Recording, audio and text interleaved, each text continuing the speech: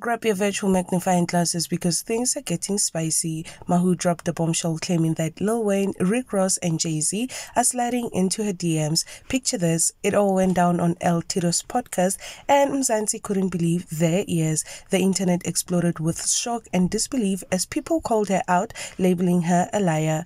But hold on, Mawhoo didn't back down. She hit back with some major receipts, a screenshot of her chat with Lil Wayne. The caption, "Y'all think I'm lying."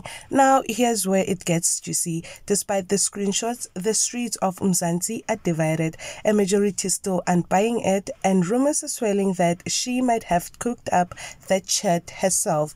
It's a he said, she said situation, and the drama is just beginning. Will Mawhoo's evidence be enough to silence the skeptics, or is this just another episode of screenshots and scandals?